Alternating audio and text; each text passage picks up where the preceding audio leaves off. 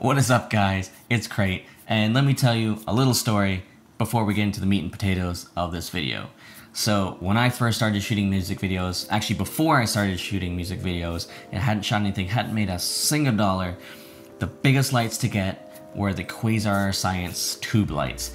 And I ponied up, the $200 to get two of them, the 4-foot long ones. I was like, yes, this is gonna make my music videos look so cool.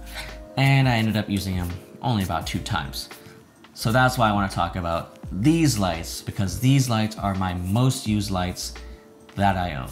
When starting out, I definitely recommend the the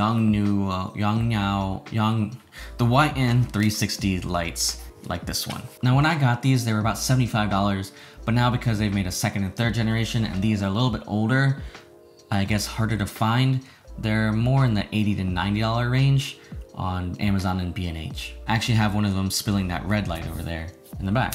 So let's talk about how useful these lights really are. All right, so the first point I want to make is that these lights are battery powered. They take the Sony NPF style batteries, and I use the 700 series version. It's about 5,000 milliamps, and I find this to be the perfect kind of middle ground between size and portability and power. I found the smaller ones to not really last me on long shoots, and the bigger ones to be a lot heavier and not really easy to handhold or really ergonomic.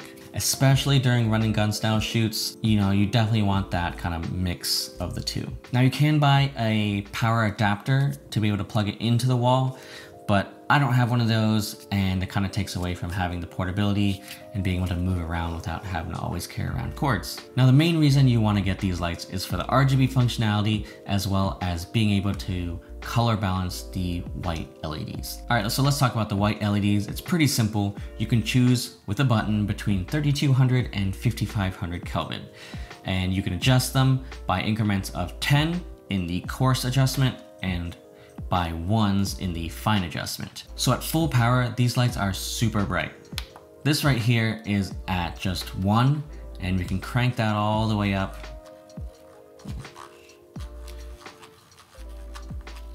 And this is at 100. As you can see, it probably just blows out the whole image.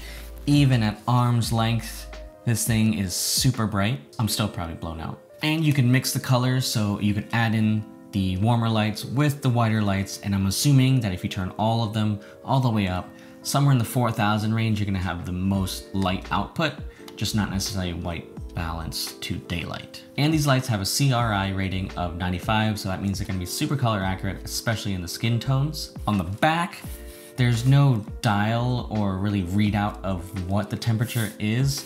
You just kind of have to guesstimate, so if you're trying to match it with your camera settings, it's not gonna be the easiest. Also, these lights came with a magnetic orange filter on the back, I guess for an even warmer look. I never use this, and so I just kind of ended up taking it off and throwing it away, but just so you know, it does come with that if you do want it. All right, so the RGB functionality is pretty similar. There's a button on the back for RGB, and that literally just means red, green, blue. So you can adjust each color individually, and the same with the lights. You can increase them by 1s to all the way up to 100, and by 1s to 10.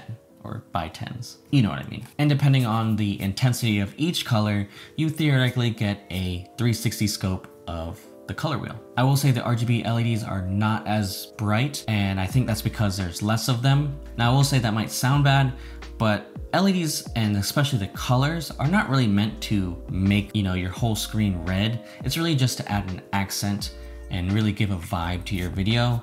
Now, I do want to say there is an app for these lights that you can connect to them via Bluetooth. I've never downloaded it or used it. I've never found that I really had to. I've been comfortable with the way that it is, so you can definitely use it just how it is. And the last button on the back is the battery checker. P1, I'm assuming means power.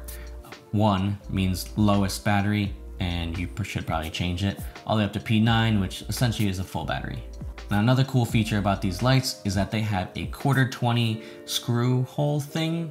That's not really a technical term, but that's what I call it. So you can mount these lights on a light stand, and that's super useful, so you don't always have to be holding it all the time or just setting it down somewhere to try and get a look. You can set them up a little bit more properly and professionally.